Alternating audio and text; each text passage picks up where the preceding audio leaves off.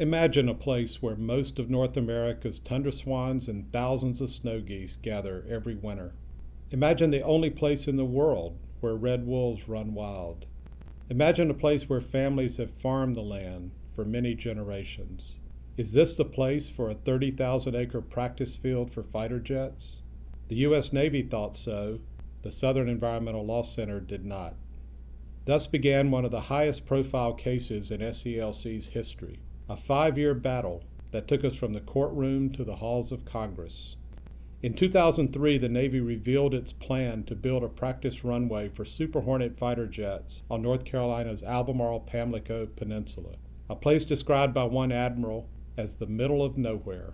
But as SELC knew from decades of work here, this peninsula is someplace special.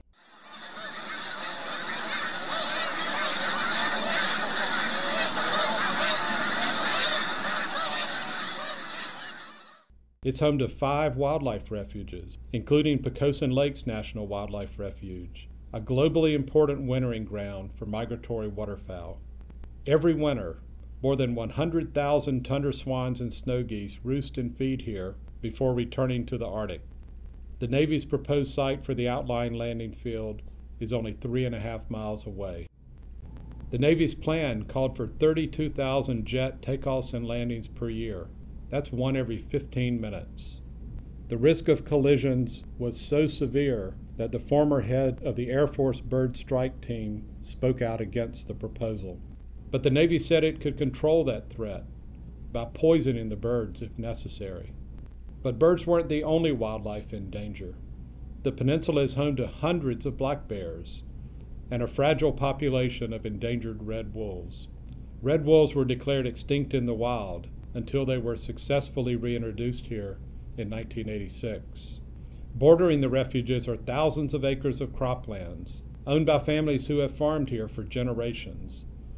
Many in this tight-knit community were outraged to hear that the Navy's plan would displace nearly 100 family farmers. Undeterred, the Navy began buying up land in 2003. SELC moved in quickly to challenge the project. We won 3 successive legal victories. We proved conclusively that the Navy went through the motions of a meaningless environmental review to reverse engineer a decision about where to site the OLF. The federal court issued an injunction halting the project. Still, the Navy refused to back down. When the Navy couldn't win in court, they took the battle to the political arena. But SELC was one step ahead and met with members of Congress to help them recognize the damage the OLF would inflict. In January 2008, Congress denied authorization and funding for the project. Finally, the Navy abandoned its plan for the OLF. It took flexibility and staying power to stand up to the Navy. It meant using the full power of the law. It meant working with decision makers at all levels of government, from Washington County, North Carolina, to Washington, D.C. I'm Derb Carter, Director of SELC's North Carolina office and lead attorney on the OLF case.